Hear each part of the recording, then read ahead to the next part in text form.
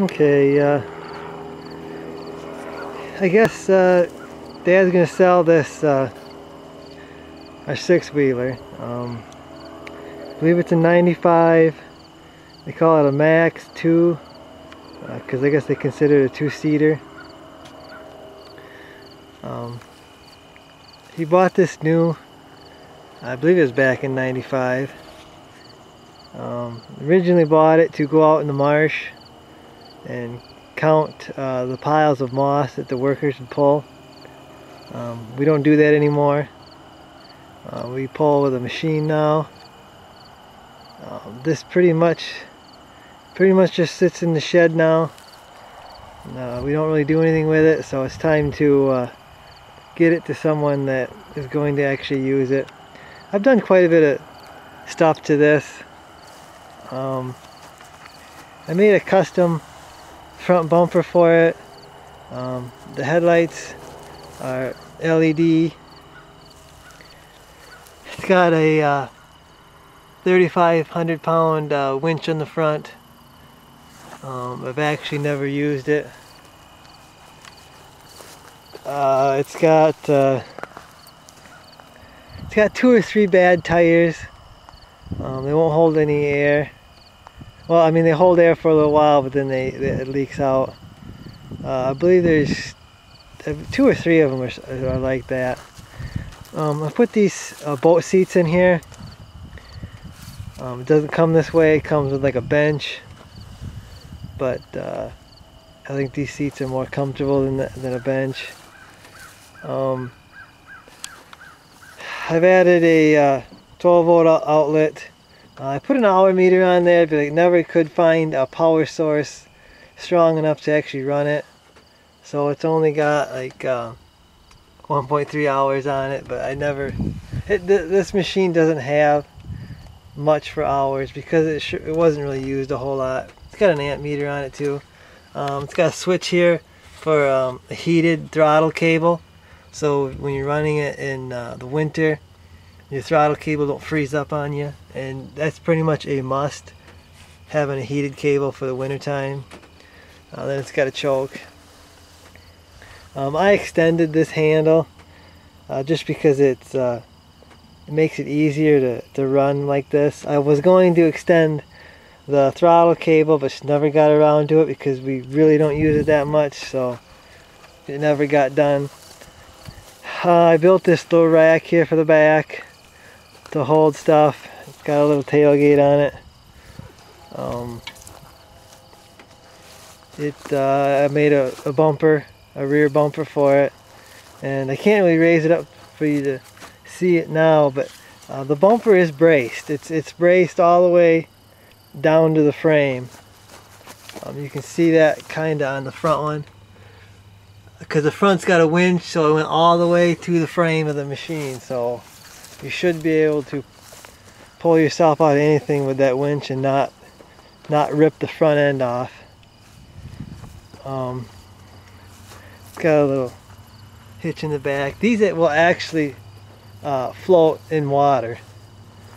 This one has never been out floating in the water. The most we've done was gone into a marsh. They're almost unstoppable. The thing that will stop these is getting high centered. You can see there's not a whole lot of clearance. I was going to put bigger tires on this. There's a website, I forget what it is, 6x6 something, and guys have got these all modified. They put enclosures on them and stuff like that, bigger tires. But due to really never using it, I never finished up customizing it. I do have I guess this is a self-recovery deal. We went out in the marsh, and we did get stuck a few times.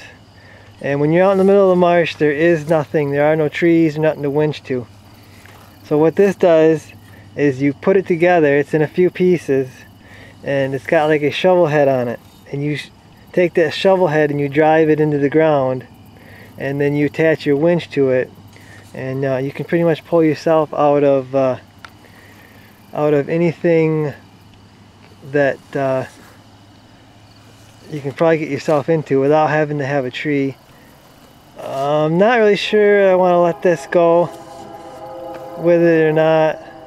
I do have a Polaris Ranger yet that I could probably still use this, but you know, I might let it go for a little bit more with the machine. Got the winch controller and stuff in here. This controls the winch. Some chain and stuff in there, bolts.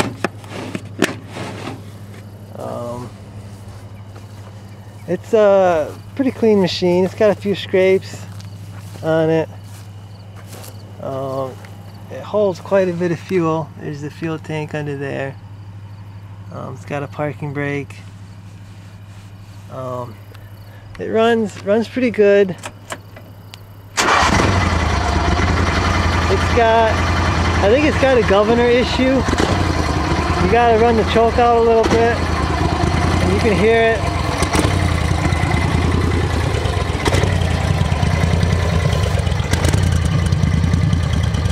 I'm pretty sure the governor needs to be adjusted on it. Like I said, we just don't use it enough to even mess with it. But it runs good.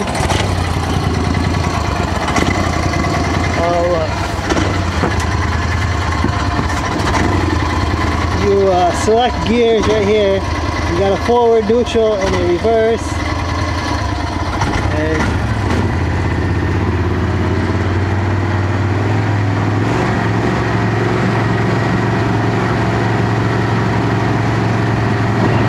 Okay, this little basket actually is hinged, and it can be brought up to get to the engine. It's a 16 horse V-twin. It goes pretty good.